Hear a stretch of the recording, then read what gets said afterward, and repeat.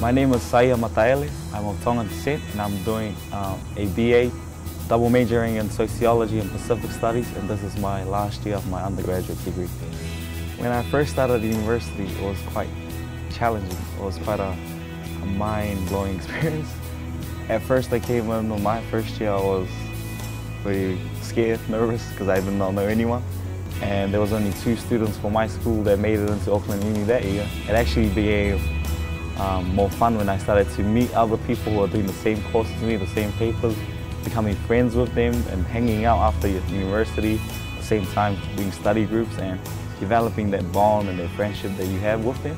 I was able to experience different cultures and different backgrounds from different people that I meet. At the same time, it enabled me to develop skills that help set the foundation in terms of my study.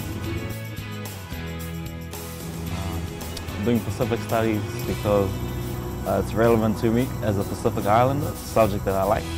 In my first year I did Sociology 100 and immediately I was drawn into it. Some of the challenges that I face of being a third-year student is being able to manage my time in terms of being a student and being a Tuakana mentor, and as well as running an organization outside of the uni. So Tuakana is like a mentoring program where we offer an environment where Pacific Island and Māori students are able to excel and activate or achieve their full potential that they have, which they don't see. So it's kind of like a little brother, big brother little thing, role. Being a Tuakana mentor is really challenging, but at the same time fun. Being able to give back for you being taught for your years in uni.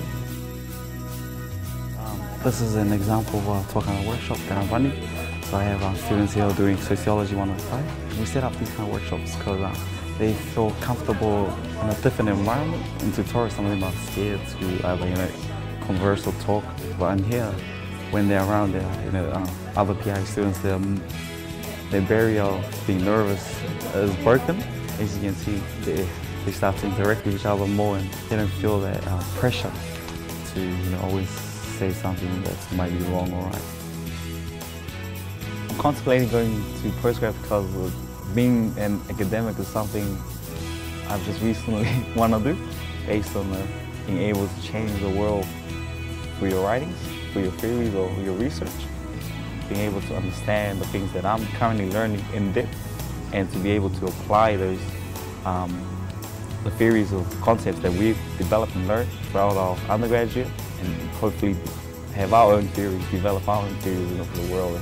I believe that my experience so far being an undergrad has prepared me to be able to move into that transition from undergrad to postgrad. It's one of the best experiences so far I have in life, coming to uni.